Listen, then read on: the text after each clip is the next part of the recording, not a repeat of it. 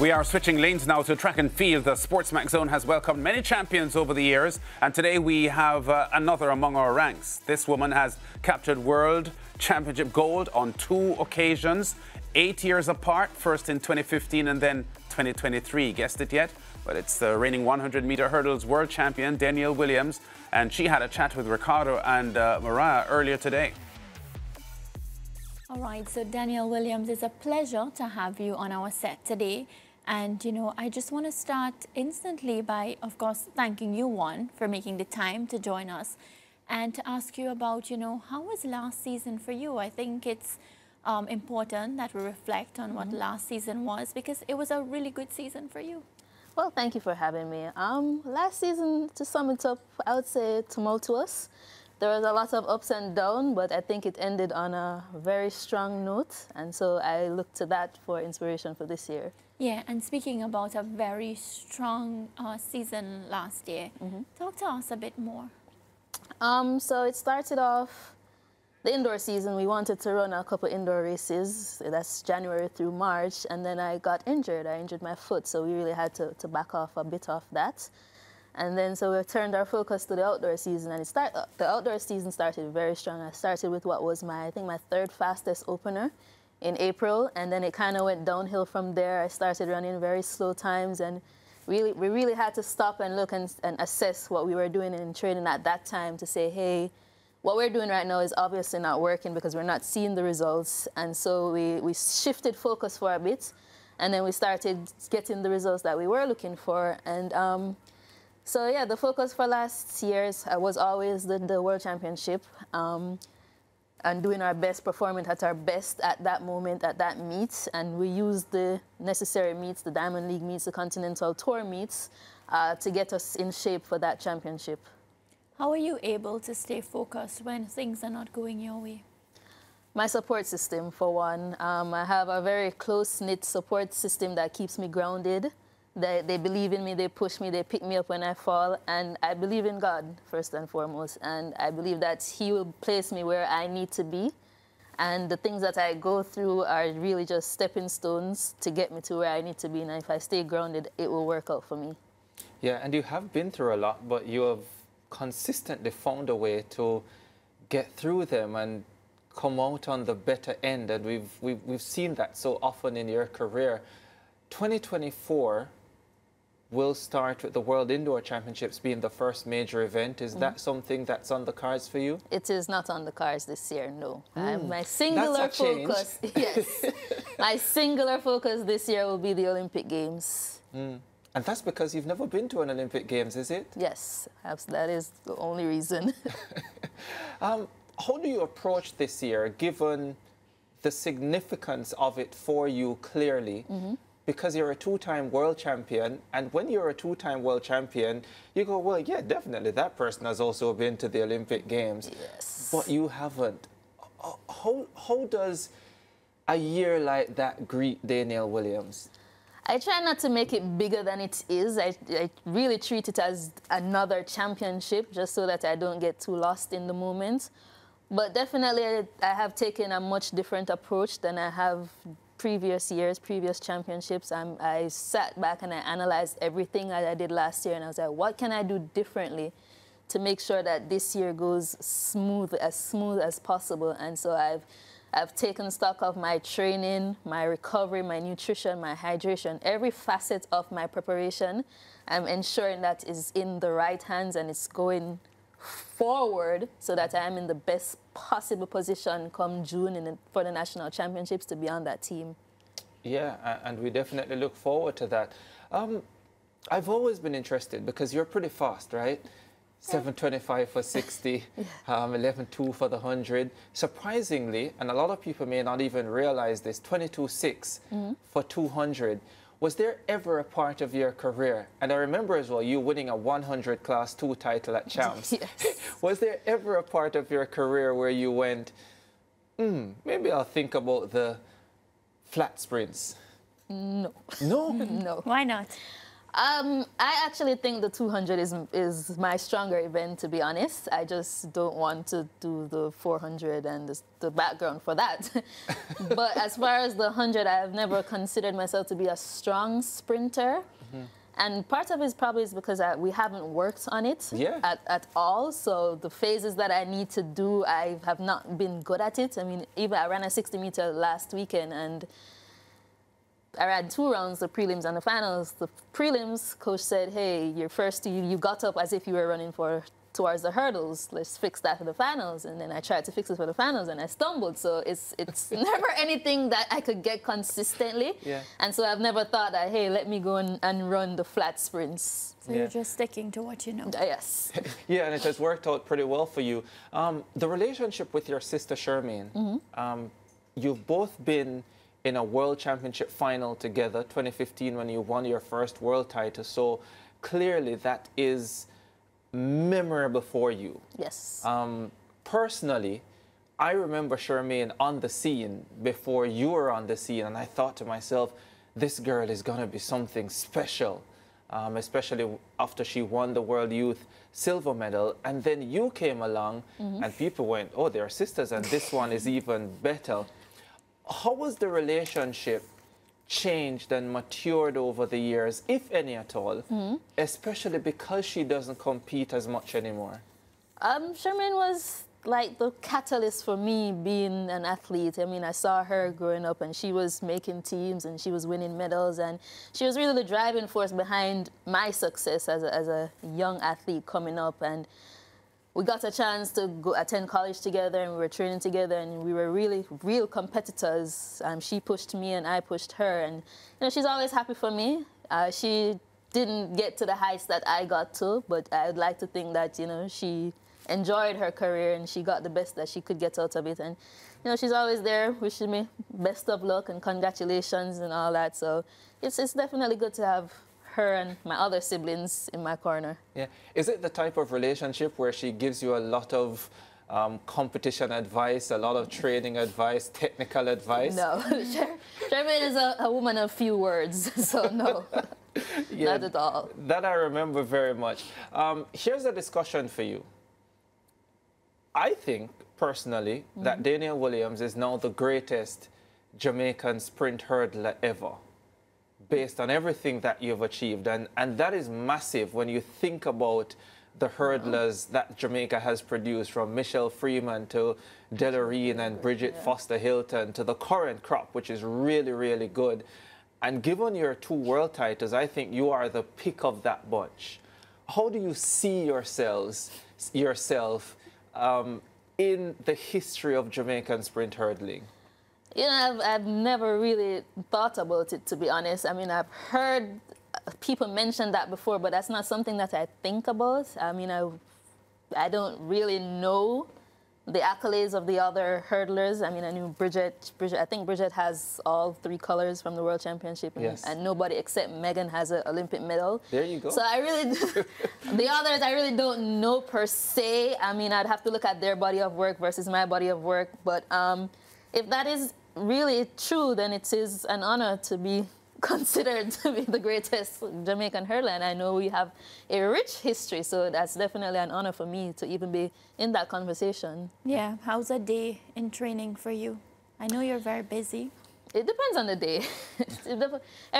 Every day is not the same. For like Monday is the busiest day because we're coming off of a day's rest, as coach would like to say, so we don't practice on Sunday, so we're coming off a day's rest. So Monday is the busiest day. Mondays are a heavy running day. Mondays when we do a lot of running. Right now we're in our background pre-season, so we're doing a lot of over-distance stuff. And so that day is the heaviest day because we have a lot of running in our legs, and then I have leg day at the gym, and then I have treatments and all that. So really a full day for me is training starts at 9:30 and I don't get home until 4:30 on Mondays. So it's really a full day. And we have days where it's just hurdles, and we have days where it's just plyometrics and core days, but every day is a different day. Yeah. Lennox Graham, your coach, and you've had a wonderful working relationship over the years. I'm interested though, did you go to Lennox because he had your sister? How did that happen? I tell him all the time that he really didn't give me a choice. He didn't recruit me to go to his school. I remember that I think it was probably a Jamaican international invitational meet. Yes. Yes. Way back then, and I saw him in the stands, and he came with Charmaine at the time and Leaford, and he was like, "You're gonna come to my school," and I was like, okay. Easy. And that was just how it worked out. And when it was time for me to graduate from high school and matriculate into college, it was like, "You're coming to my school." And I was like, "I'm coming to your school." And so I just naturally, and he had my sister, and he had coached her when she went to Alpha as well. And so I had known him for a very long time as a young girl, and so it just felt natural. And by the time you had finished Johnson C. Smith, you felt comfortable and confident enough that he was the man to take your career forward, your professional career. Yeah, because I mean, I went into Johnson C. Smith as a little girl who I didn't really do much at the Queen's School when I was an athlete there. I mean, I remember one of the first practice sessions when we went to Johnson C. Smith, and at the end of the warm-up, I'm like, is that the end of practice? Because practice at Queen's lasted for about an hour and a half max, and here I am, and the warm-up is 1 hour, and he was like, okay, it's time to do workouts now. So I was like, okay. So I came to realize that I wasn't really doing much as an athlete at Queen's, and that the success that I had found there, it was just really just natural talent at that point. And then, so he took me from that point, and he took me all the way to 12.69 and a world championship berth in 2013. And I was like, clearly you know what you're doing, so why would I go anywhere? Yeah. Did you leave high school early? I did. I did not go to class 1, yes. Why? Because I finished school. I went to sixth form. I did both years at sixth form, and I just finished school, so it's time to move on. Okay, so leaving on time, but leaving the high school track and field scene early. Yes. Here's possibly a tough one, right? 2019 was a tough incident at the national championships. I can only imagine how tough it was for you as an athlete to be involved with it. Right. As a commentator, it was tough for me. And I could feel inside the National Stadium that it was tough for the fans there as well. To see you disqualified in that way, and the emotions that followed. 4 years on, Yes. how do you reflect on that incident? Do you feel any differently about it? To be quite honest, it's something that I kind of put to the back of my mind. I really try not to think about it. I really try not to talk about it. I mean, every now and then we're at training and it comes up when we're talking about things. But I try not to think about it. I try to move on from negative things and focus on the positive. But for me, it was really a negative experience. One that I wish that no athletes would ever have to experience for themselves. And so I try to move on and not dwell on it, and learn from what happened in that moment, and try never to put myself in that position ever again. And that's just my take on that incident. Yeah. Yeah. Quickly, do you feel you got enough support back then? From the people who mattered to me, yes. Yes.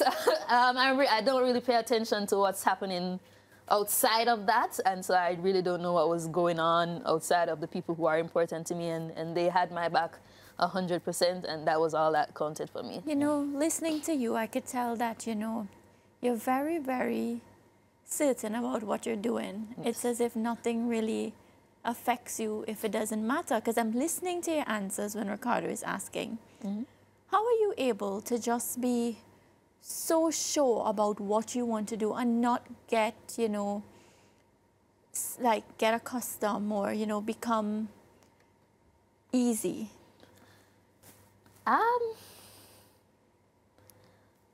I've always been pretty determined.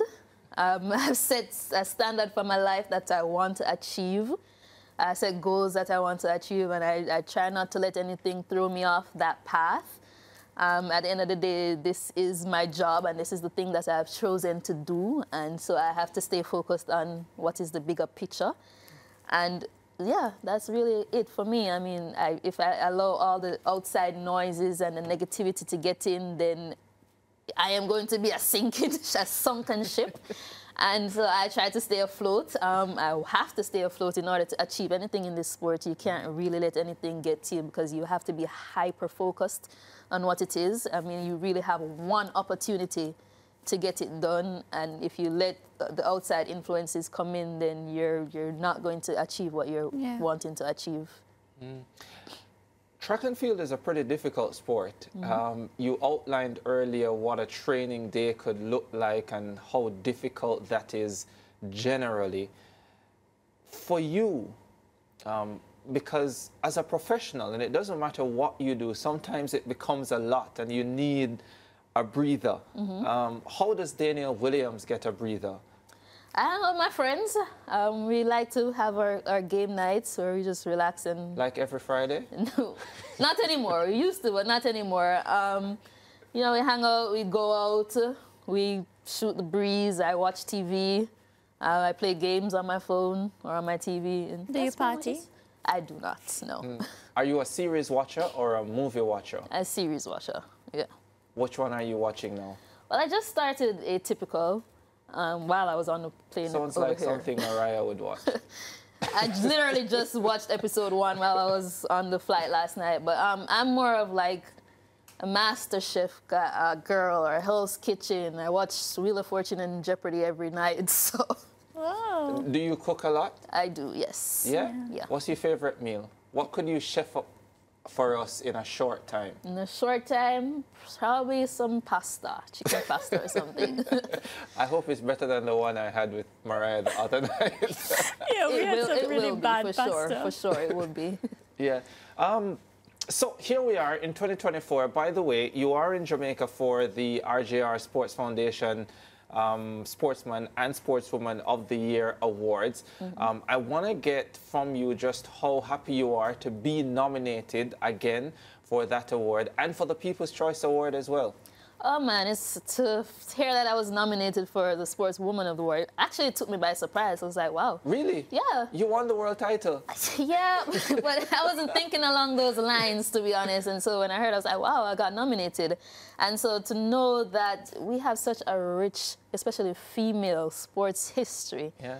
And to be counted among, I think this is my second nomination, so to be counted among the worthy to be nominated. I mean, women have been excelling in sports recently, and so to be nominated, it's an extreme honor. And then I saw that I was nominated for the People's Choice Award as well. Yeah. And so that's definitely something to look forward to. I see the competitors that I'm up against, and as a competitor, you want to win, but I see their bodies of work, and I honestly believe they're as deserving as I am, so it could go either way. Yeah, and based on what we've learned, Mariah, when it comes to the Sportsman and Sportswoman of the Year award, awards, you have specific criteria that is used to determine the winner.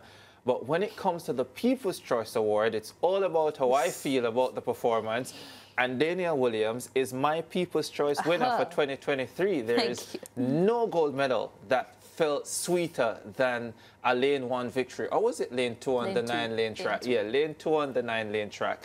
For me, the upset of the 2023 World Championships in Budapest. So I hope you win that later on. Thank you. All the best. And if you don't, you can consider yourself having a sportsman. Say that again? I don't know why everybody seems to think it's an upset. You didn't see it as an upset? I didn't see it as an upset. When I, going into the World Championships, before I had a conversation with a coach, and he was like, do we think we can win? And he said, yes, we can, but it's going to be tough. And that was like a month out. Training session started, we went into the camp, we were training very well. I was doing some starts with Orlando at the time, and we were very competitive, and I started getting more and more confident. I went into the first round, and I went into the first round to run 12.5. I thought 12.5 was good enough. It's usually a good enough time. It's going to be competitive. Yeah. Fortunately, my competitor was on a different time, which is fine. So I was like, okay, cool. I still know where I am. Everybody else ran 12.5. We're where we need to be. I went into the semifinals, and I ran the semifinals, and the position, I finished 3rd in the semifinals as the fastest loser. But I know the exact mistake that I made in that race. because I was leading, and I knew the exact mistake I made, and I went around to the finals, to the warm-up track, and I told Coach, we have it, don't worry.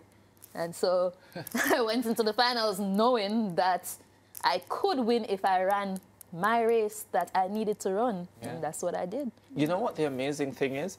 Every race I saw you run in 2023 in the build-up to the World Championship final looked very similar. You led to 60 to 70, and then you were third, fourth, whatever the case might be. But in that final, something was different. Can you quickly tell us what that something was? Well, it was the finals. Everything was on the line. I knew that my starts had been pretty consistent over the year, over the course of the year. I knew where I was making the mistake. And it wasn't a mistake that I could correct overnight. But I knew that if I was just able to just fix it in that moment, and it still wasn't fixed, but it was slightly better than it was, they'd have to catch me because I was already going to be so far gone. And so I knew if I could just stay ahead of myself just a little bit in that moment, then they would, the only place they could catch me was at the finish line. And so it just so happened that they were closing, but they weren't closing fast enough, and so it worked out in my favor. And sometimes the pressure of the moment, you just can't get back. And no one got back to Danielle Williams in Budapest 2023, like they didn't in Beijing 2015. Danielle Williams, thanks very much for chatting with us. Thank you for having me. Yeah, an excellent chat there with Danielle Williams, and very, very significant towards the back end of that interview, Ricardo, that she didn't consider her win an upset. Most experts considered it an upset. Most media considered it an upset. And I think partly because, is there a more competitive event in World Track and Field than the women's 100-meter hurdles? I think not. No, I think not as well. And I think it has been that way for a long time, where when you get into these major finals, you have 8 women who all believe if they get it right, they can win the gold medal. And I think that's what we got from Danielle Williams there, because even though she hadn't won a major race for the entire season leading into that final, she still felt if she put it together, she could have won the gold medal, and she did. Yeah, and you know what? There are I think 8 women faster than she was in 2023 on the top list. And when you look at Kamasha Quinn, Kendra Harrison, Nia Ali, Tia Jones, Amusan, the world record holder, when these girls line up, you have no clue as to who is going to win. Not dissimilar to 2015 when she won as well, Lance. When she won in 2015, Danielle Williams, it came out of nowhere. Nobody expected her to win that world title. I'm not even sure if many expected her to be in the World Championship final or to win a medal. But I think as well, sometimes in the women's 100 hurdles, the athlete who comes through is the one who does not have the pressure of the moment. And I've seen that time and time again. I remember with Dawn Harper in 2008 when a lot of the focus was on Lola Jones and the Jamaican athletes as well. And so many other races where you see the underdogs coming through in the women's 100 hurdles, or the athlete who has garnered the experience over time and understands how to handle the pressure of that moment. I think that's a very, very good point. And it was what brought her through, because when I look back at that race, at 80 meters, Kendra Harrison, to me, looked as if she was just about to edge ahead of Danielle Williams, and she had none of that. And there's one athlete you just mentioned, Lance, who hasn't necessarily handled the pressure of the biggest moments well, Kendra Harrison. But maybe her time is still to come. Bridget Foster Hilton, the Jamaican, for many years finished second and third, and then finally won her world title in 2009 in Berlin. And again, she wasn't the favorite in 2009 when she won. Point well taken. Maybe the athletes in those moments that feel less pressured and less on their shoulders to bear maybe have the upper hand. So Danielle Williams, really great interview there, and hope she wins a good award tonight at the R.J. Arglina Sports Foundation Awards. And I hope she makes it to the Olympics this year, Lance. I really do hope she makes it to Paris. I think she will. I think she will. We go to break. Back with more on the SportsMax Zone after this.